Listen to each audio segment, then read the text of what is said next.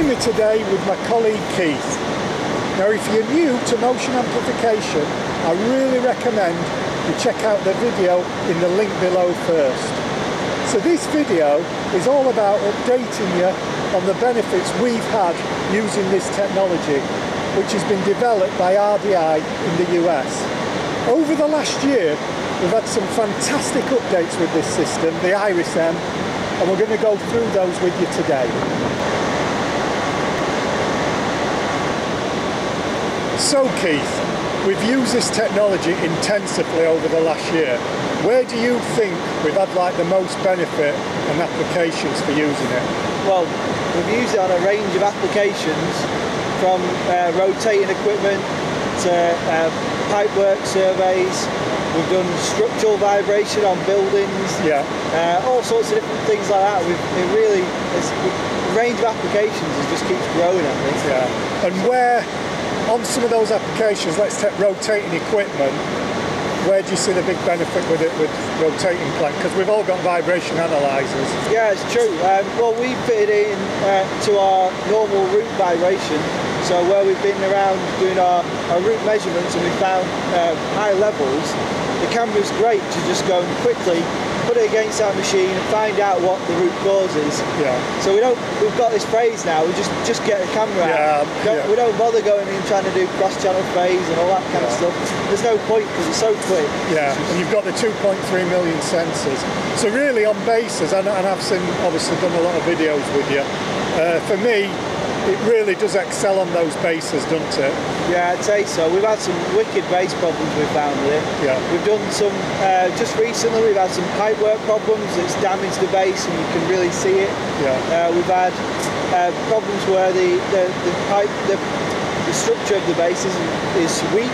Yeah. So you get structural weakness. Yeah. We've seen loose bolts. We've seen all sorts of problems on bases. Yeah. Any base problem, the camera just excels. Yeah. I mean, the thing is as well, it can be used just as a troubleshoot tool where you get a job and someone says, can you come and have a look at this? And it's worked well with that, hasn't it? And we've done a lot of that with pipe work, and I feel that's worked quite well. But what about the frequency range? You did some high frequency recently on some pipe work, right? Yeah, so we found one of the areas we could push it in the camera was looking at high frequency vibration. Yeah. And the reason for that is it measures in displacement. Yeah. So it's really favourable in low frequency, so we wanted to see how high we could go with it. Yeah. And so we've got some really good shots on a power turbine where they had high casing levels. Yeah. And we thought, well, let's go and have a look around that bearing, and there was leaking oil. Yeah. So we put the camera on it, just a quick scan. Yeah. And at 7,500 RPM, this machine runs at. We found a crack in the weld, and it really highlighted. That's brilliant. And interestingly, I did a job. I got asked to look at a de-aerator vessel on a CHP plant, and I remember that showed. I think it was around 1 hertz. Yeah. It was vibrating out, absolutely fantastic, and the camera excelled on that. So yeah, another benefit with a camera is you can really use it for commissioning and verification, and sort of just doing scans maybe when you don't even know there's a problem there. We've had quite a lot of success with that. And I remember that cooling water one, that was quite good, wasn't it? Yeah, it was awesome, really blew us away, I think. The client just asked us to go and have a quick scan. We've had a few problems, we just want to have a overview of the machinery. Yeah. So it's a load of pumps, and we managed to just pick out one that had a really bad bass problem, and it was caused by this flow vibration, which we never picked up on our normal root vibration, but because it's all in low frequency displacement, but the camera just excelled on that. So it's a fair point that, Keith, because generally on his roots we're looking in velocity and obviously acceleration for bearings.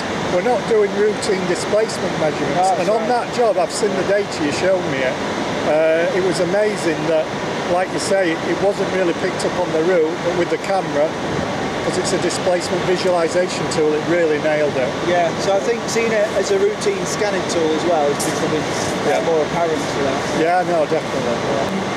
I think for me though, one of the biggest things with the camera technology where it was a bit of a surprise was using it as a communication tool. I didn't realise the impact that was going to have, because we're vibration guys, we're talking 1 times, 2 times, but when we've been showing these videos, the response we've got has been phenomenal, hasn't it? And some of these bass problems and that, it really gets the point across, and for me that's probably one of the biggest benefits with this camera. I think so, yeah. A lot of the users have said to us, like feedback, they've said it's made their job a lot easier.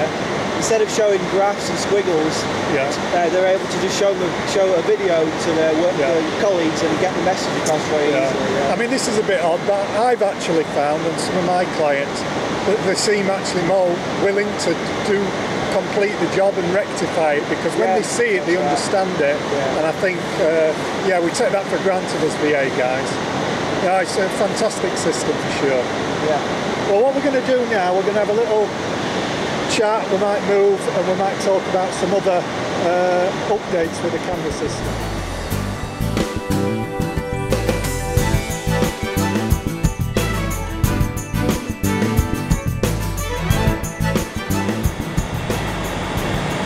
Over the last year, there's been some fantastic updates to the Iris M system. The first one is the frequency displacement module. Keith, you've got a vibration analyzer. What benefit is having this capability within this system? Oh, well, it's fantastic really, because we can take non-contact measurements with the camera. We've got that visual aspect, but the fact that we can take non-contact measurements anywhere in that image is really powerful. So stuff like, let's say this pipe work behind us, you could easily get accurate readings off there? Yeah, we could literally turn the camera right now, get some shots, and we're able to just pick out along the pipework measurement points that we wanted. So we could measure deflection along the whole pipework you can see there. So we can take 10, 20, 30 readings.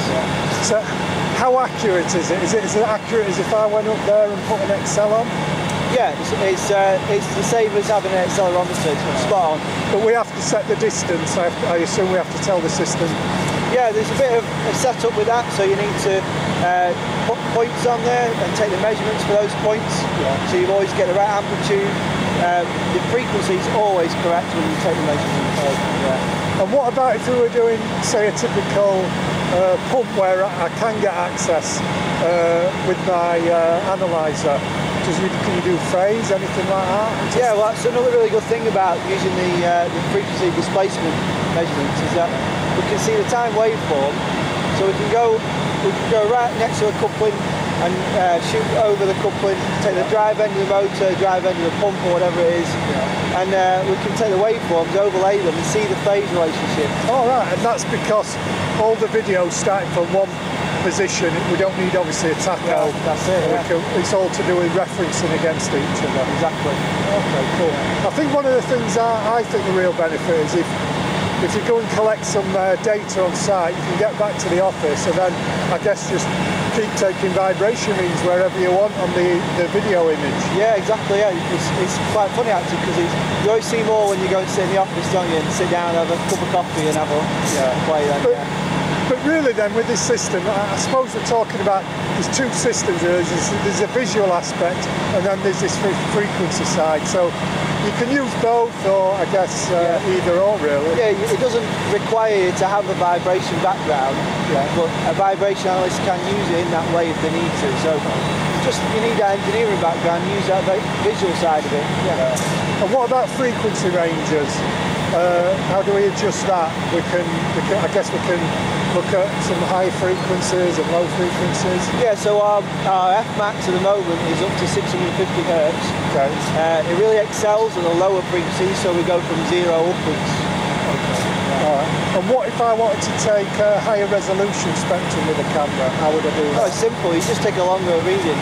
So a lot of our readings you see were about 3 to 6 seconds, but we still see the peaks. But if we wanted to get a real defined peak in there, split some peaks up, we can just take a longer reading. So I hope that gives you a bit of an overview of the frequency displacement module.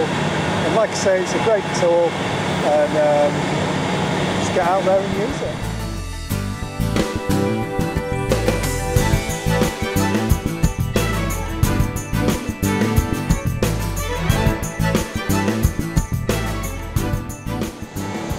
So So one of the updates I was really looking forward to was filtering, and it didn't disappoint, did it, Keith? No, it's brilliant. Can you just tell me a bit about it and how it works? So really simple. What it allows you to do is to say, in this video, just show me what X frequency is doing, or Y frequency or Z frequency, so that you can filter out frequencies that you don't want to see in the video.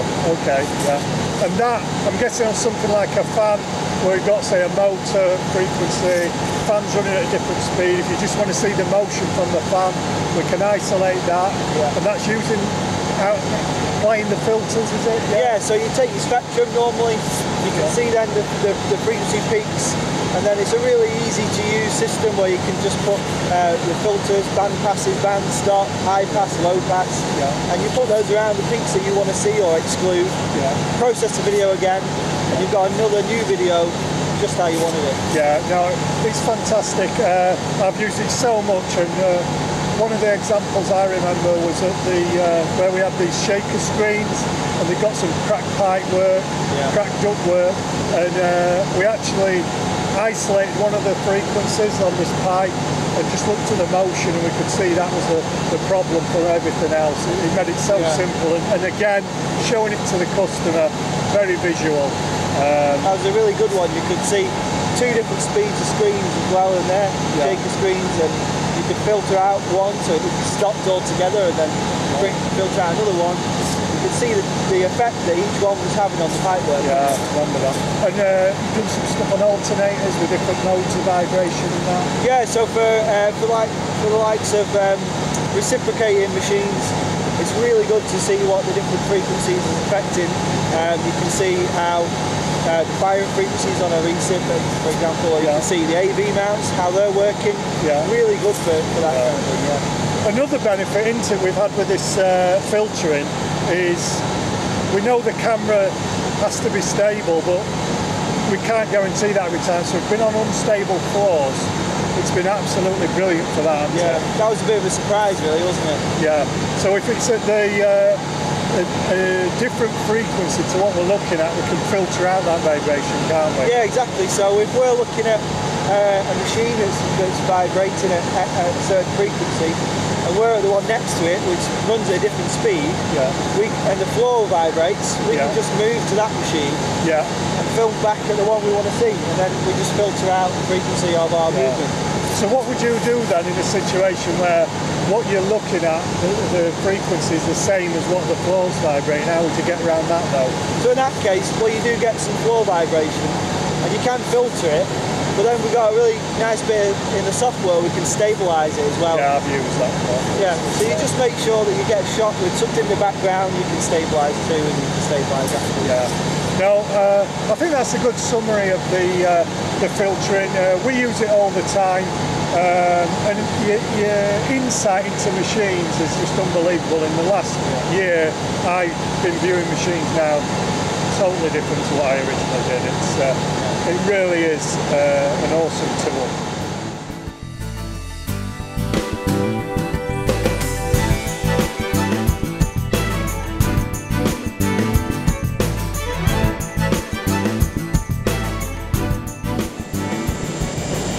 So the latest update to the system is the Motion Explorer, which is basically a file management system of all the videos and that, and I think it really rounds this system off.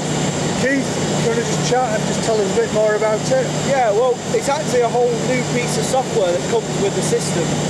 So it's quite a big update, really.